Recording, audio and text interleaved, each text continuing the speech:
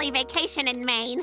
My monogrammed canvas bag is gonna be so excited. You said it, Lois! I can't wait to get stuffed with old sunscreens and emergency tampons! Yo, a pool table? Hell yeah! I'm gonna be getting all up in that.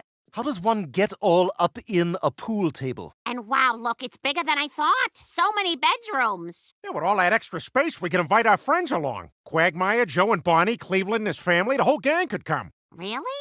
Do you think everyone would enjoy it? Lois, do you know what's up in Maine? Art's Trading Post. Ever since I was a kid, I wanted to go up there to see the trained bear show. They ride bikes, they wear Dracula fangs seasonally, and then there's one part where Nipsey the brown bear pretends to smoke a cigar. And I'm not even kidding. I don't know, Peter. It's a lot of people under one roof. Come on, Lois. This is our big chance to yell at kids who aren't ours.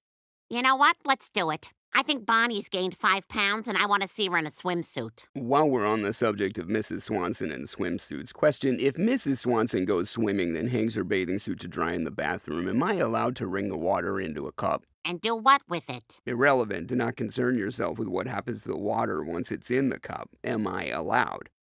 I'm gonna say no. Alright, well, the guy from Reddit already paid for the water, but we'll figure something out.